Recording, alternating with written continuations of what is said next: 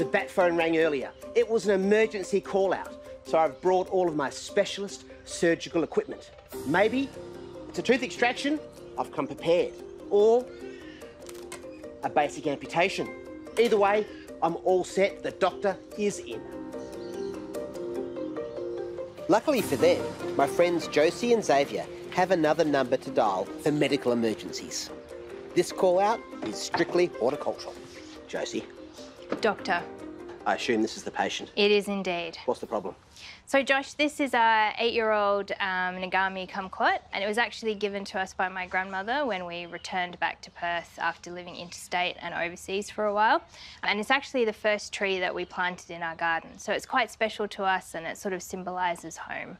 And it's ailing? It is, yeah. It's always been a really healthy tree, but in the last couple of years, I would say it's a lot more susceptible to pests. So we've had a bit of scale move in, and it's producing a lot of fruit still, but the fruit seems to drop a bit early and the leaves are falling off as well. When was the last time it was repotted? So it's been in this half wine barrel now for about 6 years. Did really well. It's grown to the size you see here, but it's been in there for a while now. Are you feeding and watering it regularly? We do, yep. We try and feed it 3 times through the year, so sort of spring, summer, autumn, with the compost, and then in between we do a bit of liquid fertiliser.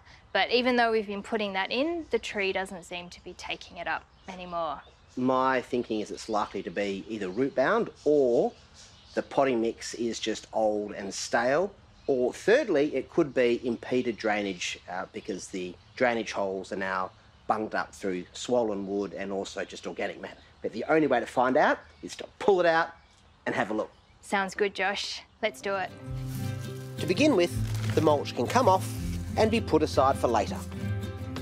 The caster wheels make it an easy job to move the pot into the centre of the deck to give us some room to work.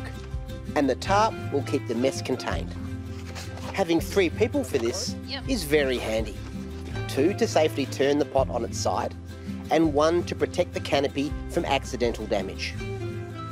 The blocks of foam will help to protect the pot, which we're hoping to reuse if it stays together. The underside of the pot looks in pretty good nick, although the drainage holes are a bit clogged up with sludgy organic matter. The only way to find out exactly what's going on is to pull the tree out. It's very compacted, isn't it? It's got a lot of mucky organic matter, probably impeding drainage and not getting enough air to the roots. At first, the root ball isn't budging, but after scraping some of the soil away around the edge of the pot, it eventually wriggles free. You can try and pull it out again now. Yep. Yeah, here we go. Here we go. All right. Just gently, gently, gently. I'm just going to try and... Lift from the base? Yeah. OK, there we go. Beautiful. Oh. Look at that. And the pot's in good nick. OK, let's hope that the canopy's fine. Yep, seems pretty good. Well, let's come and have a look at this.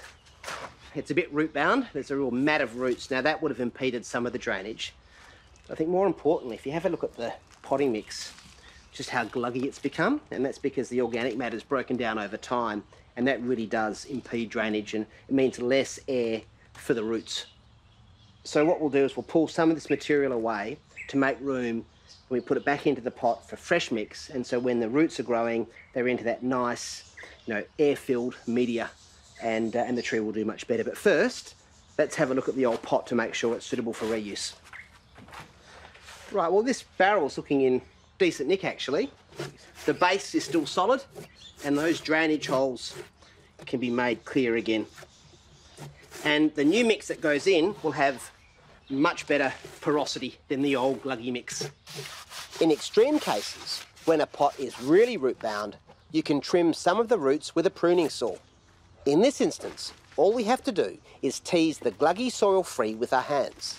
With the size of the root ball reduced by around 1/3, it's a good idea to measure how deep it is, so that the right amount of new potting mix can be put into the pot before lifting the tree in.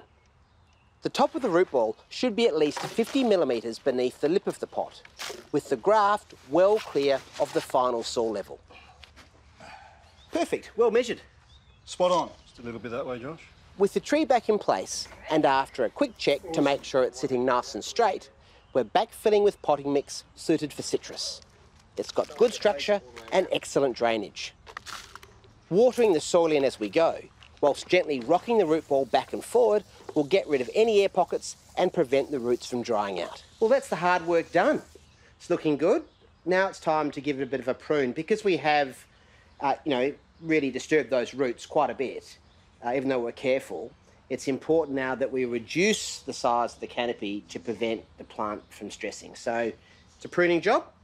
I'll get started and then hand over to you guys to finish it off. Okay. Sound all right? Sounds good.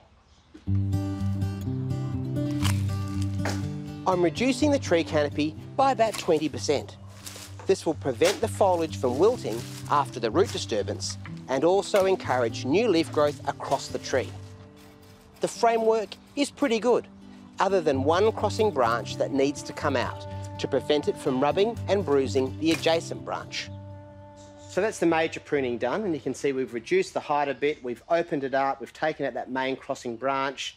So all that's left is to remove this dead twiggy stuff, and there's quite a bit of it. And it is important to get rid of that because it just congests things up, and as it rots, it can be a point of disease entry into the tree. So it's now just a bit of finessing. There you go, Xavier, you can grab that and just work through and cut out all the twigs.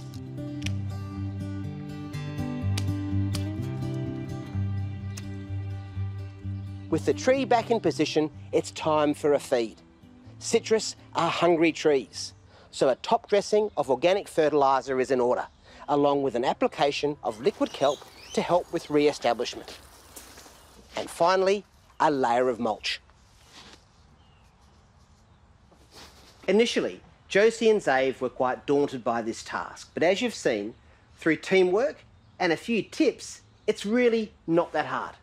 So, Josh, do you think the patient's going to be okay? I reckon the prognosis is very, very positive. Well, in that case, thank you very much for all your help. We really appreciate it. Thank you, Kumquat Marmalade. And I'm sure you'll be making much more next year.